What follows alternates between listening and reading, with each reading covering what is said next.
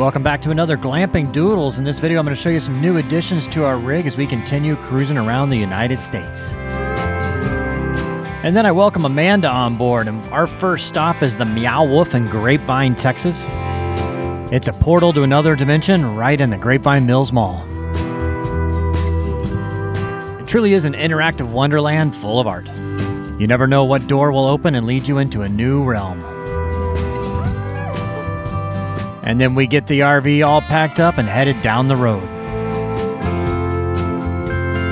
Our first stop is Austin, Texas.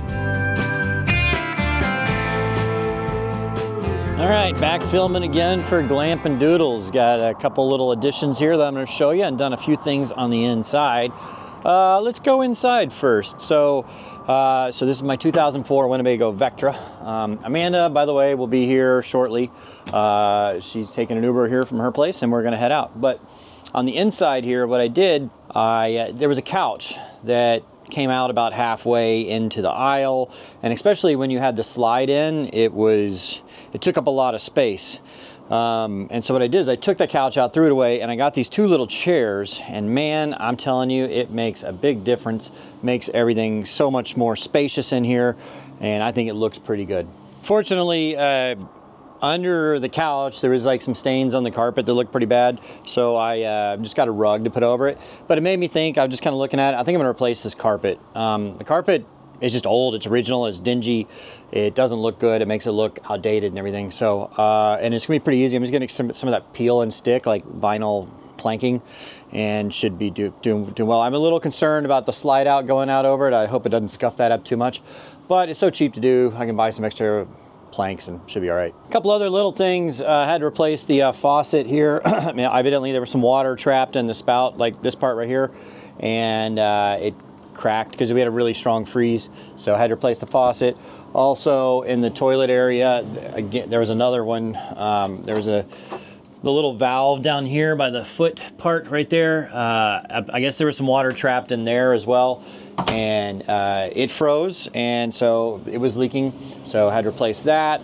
Another thing that had problems with it, kind of sucked. So I don't have a generator right now, because, you know, what they think happened is that there was some water sitting on, like from condensation or something, sitting on the inverter module, and when that did a hard freeze, it like cracked everything in there. So they had to pull the generator out, and they're going to replace that module. It's like $4 grand to fix that. That kind of sucks, but I need a generator eventually. Don't need one right now because we're just going to RV parks, but next month we will be camped out for a while, and so I need my generator, so I have to get that fixed. You know, I am considering, it depends on how things go monetarily this year, I am considering trading this in on a slightly, because this is 2004, I'd like to get like a 2014, because a lot of RV parks, you know, there are a lot of RV parks, if you're over 10 years old, they make you send pictures in of your RV.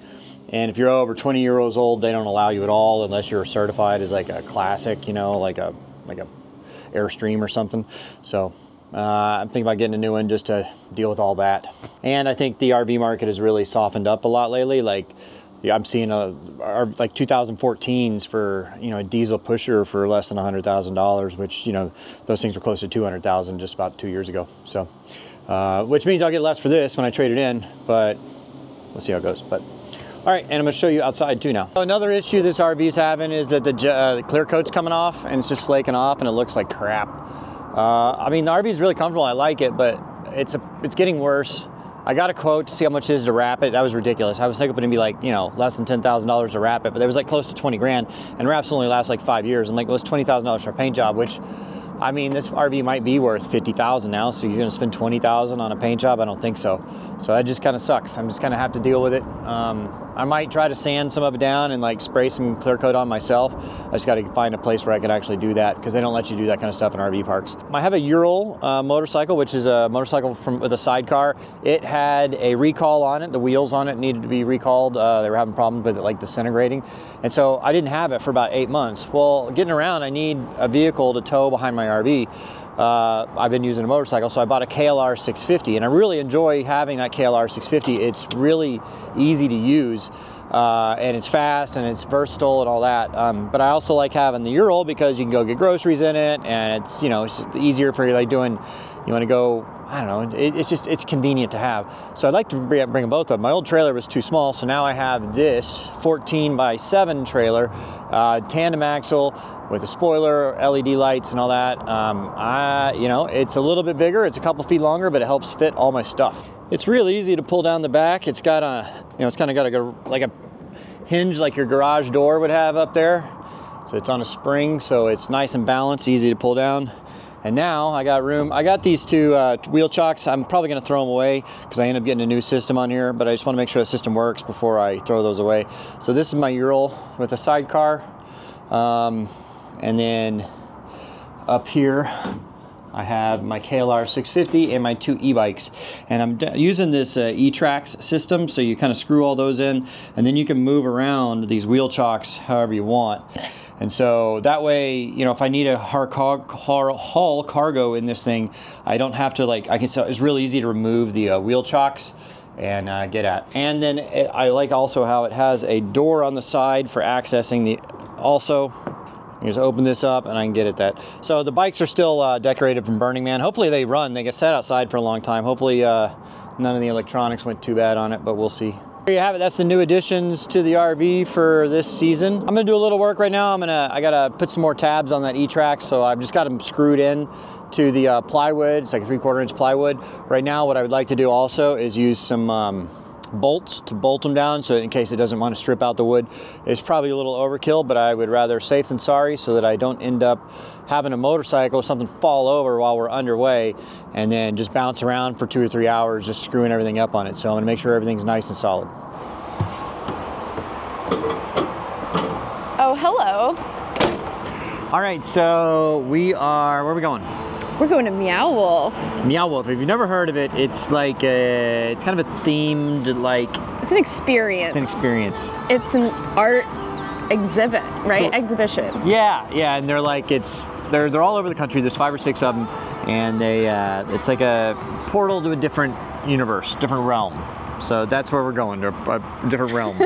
And they're actually, so in a few months, we're going to the Texas Eclipse Festival, and Meow Wolf is having basically an art installation, kind of an experience at the Texas Eclipse Festival. There'll be links down below if you guys want to get more information on that. But we'll kind of give you a preview of what they're going to show us at the Texas Eclipse Festival. Yes. So there's one here in Dallas, so we're going to do that before we get going on our road trip. All right. It's great. I've never been before, so I'm pumped. You've never been to any Meow Wolf? I've never been. Wow. I saw a documentary on it, and like, I've always wanted to go. It seems so cool. I've been to the one in Santa Fe, and I've been to the one in Las Vegas. So the one in Dallas is fairly new. Looking forward to checking it out. Yeah. All right, let's do it. All right. It was a short drive just north of Dallas to Grapevine Mills Mall. We're here. We coordinated our visit to Meow Wolf beforehand, so they were ready for us to do some filming. At first, it looks like just another cafe in the mall, but as you get deeper in, it gets a little weird.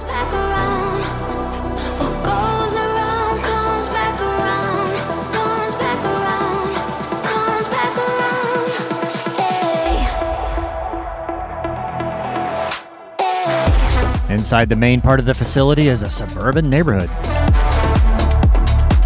We have entered Meow Wolf. So basically this is a family home, and we are going to go explore it here. There's been some portals ripped open to another dimension. So just some backstory. This opened July of 23. It took about 4 years to do it. There's like a family story here and how like the portals have been ripped open and all that. And this used to be a Bed Bath & Beyond. Right, now it's just a Beyond is what he said. Yeah, so, all right, and thank you, Connor, for giving us the inside scoop, but let's go explore. You want to start outside here, see what's going on? Yeah, a little garden.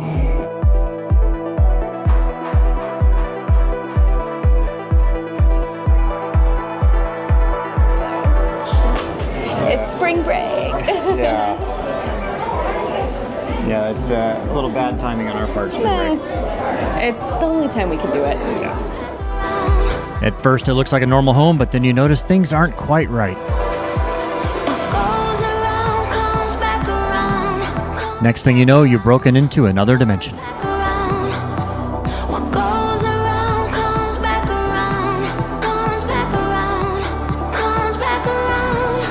It's easy to get lost in the winding and varied pathways.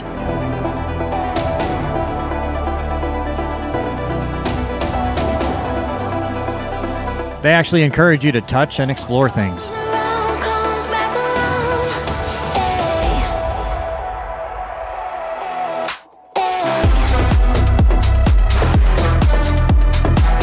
Rather unfortunate we timed this for spring break. There's like a million kids here. There's so many. I haven't seen this many kids in a long time. I haven't seen this many people in a long time. I want to find more interactive stuff.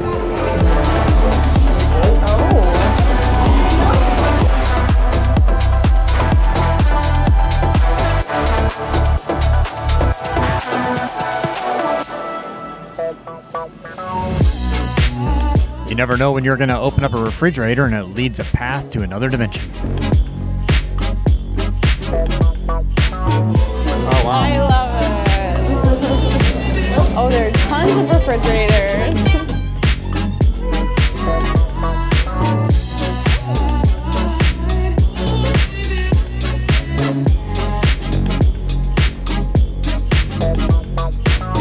Scattered throughout the exhibit are clues to what caused the rift in the dimensions. All right, let's go into another refrigerator.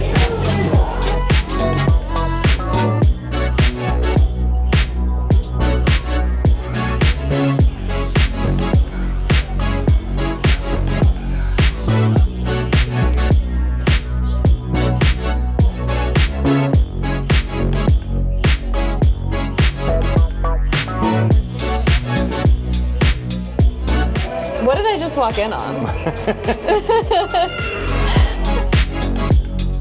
There's all kinds of interactivity, even in places you would never imagine.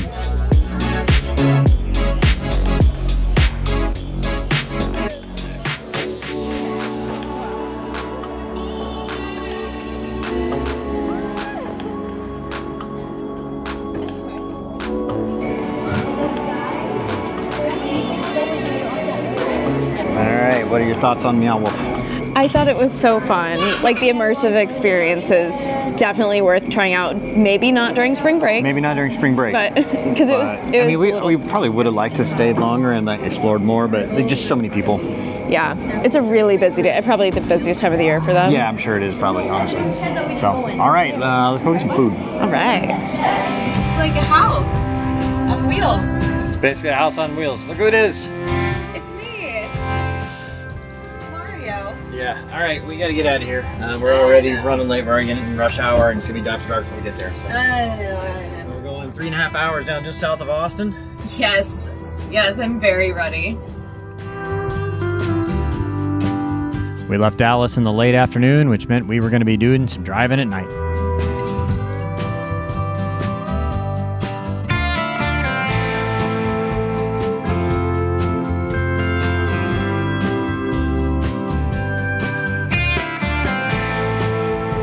It was well after dark by the time we made it to Austin. Please make sure you're subscribed to the channel to get notified when we post our next video. And thank you to our channel members for helping support the channel.